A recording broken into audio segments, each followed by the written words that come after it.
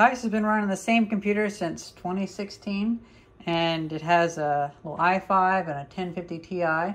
Earlier in the year, we finally built the computer that she's going to use for the next 10 years. It has a 3060 in it, and has a 7800X3D in it. And we use the Thermalright AXP90 heatsink and fan combo with a fractal Terra, I believe, case. And unfortunately, after a few months, the fan pretty much seized up. So we're going to do a failure analysis of it. And we are going to replace it with the Noctua A9X14. Like that.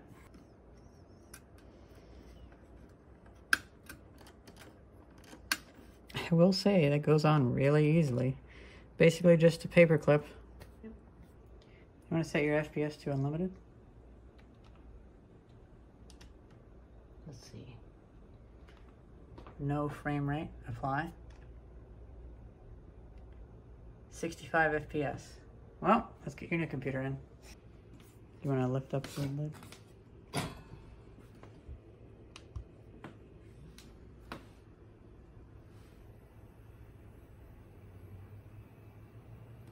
Thais is going to get the game booted up and get it going.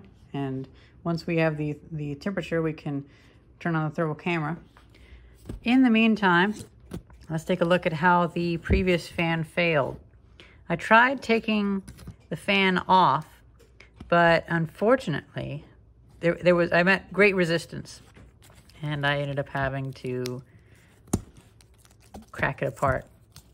I ripped it off, and I learned that it's basically put together in a way that you cannot fix, which is unfortunate. Whenever I was taking this apart, I had to really pry it off because this capstan, or whatever you call it, and forgive the grease on here, it was actually heat pressed into the plastic, and I still can't get it out.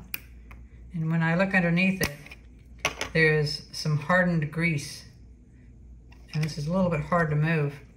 So whatever grease they put into this, it burns up and gets really thick. And this thing was spinning so slow. It actually was vibrating really badly. Sorry, I have my phone in my microscope mount. Well, speaking of that, let's get a closer look under the microscope. Gasket.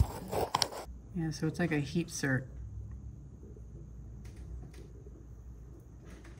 What I'm curious about is, can I get the light and pull it out? So that grease was making it really stiff.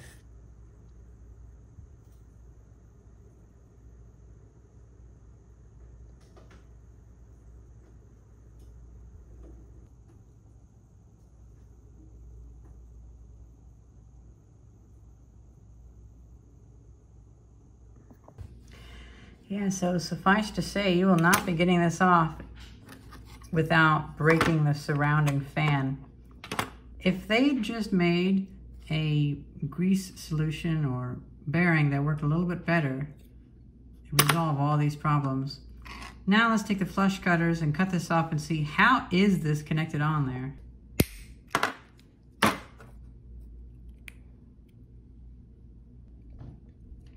Okay, so it might actually be melted around, or melted inside of this. Now to figure out what's in there, I'll start nibbling away at that. I nibbled through it, and we have a little neodymium magnet.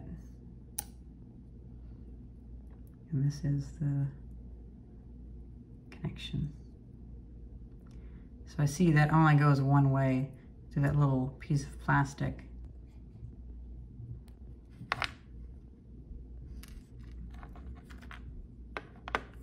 So that's how they make it go one way and not come back out. Now I'm doing my best to keep myself from shaking underneath the microscope since I'm freehanding this, but that's the grease that baked.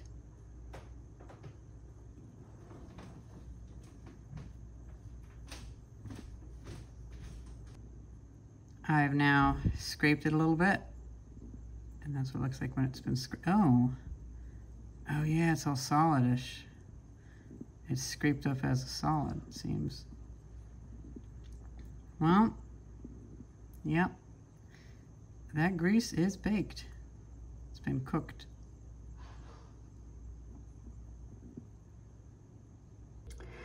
Well, suffice to say that is a very cheap way to make a fan, and you could get away with it if you made the grease better, or the bearing. This is just a bushing. If you made that better, it could be better, but if you cheap out on that, the whole thing's pointless and cooks itself in about 3 months. All right, now that we're on the new computer, turn off the FPS limit. Okay, well, for the new game takes a lot of power.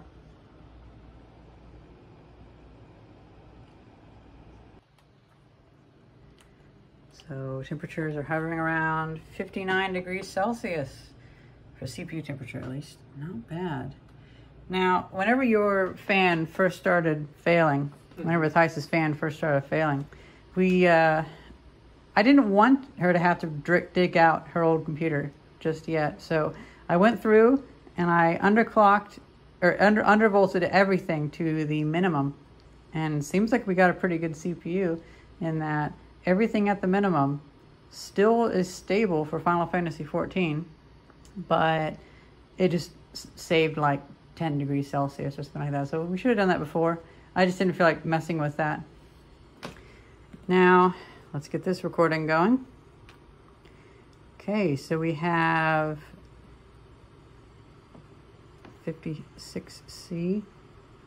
Airflow is looking okay. Again, I noticed the power supply doesn't have its fan turning. It kind of bothered me.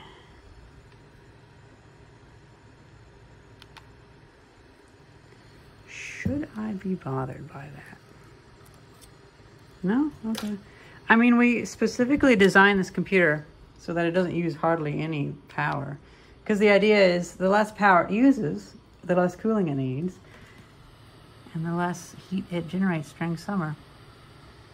Yeah, I think that power supply is just so happy. It's perfectly fine. Well, guys, that's pretty much it. Thermalright does not make very good fans, but this replacement fan is about the same cost as the entire heatsink and fan combo from Thermalright. So maybe, I know it's a very common thing. We even expected to upgrade the fan, but I kind of hoped we'd get more than 4 or 5 months out of the other one. It's just a shame, you know? Yeah, I think we got 3. Oh, only 3 months? Oh, damn. Yeah. You're right, it was only 3 months Yeah. because we made it in like, yeah, only 3 months, okay. Yeah, that is a shame because the other fan could have been good if they had just lubricated it better. Well, maybe they need actually like a floating bearing thing instead of a bushing, but still, the rest of it could run forever. Like, these are the cheapest fans that you can get on Amazon. They were under $1 each. I've run them at like 16 volts for over 1.5 years, and they're fine. If you just make the bearings good enough, then it'll be fine. Hope you guys enjoyed this quick little teardown and review of failure analysis. And thank you very much for watching. See ya.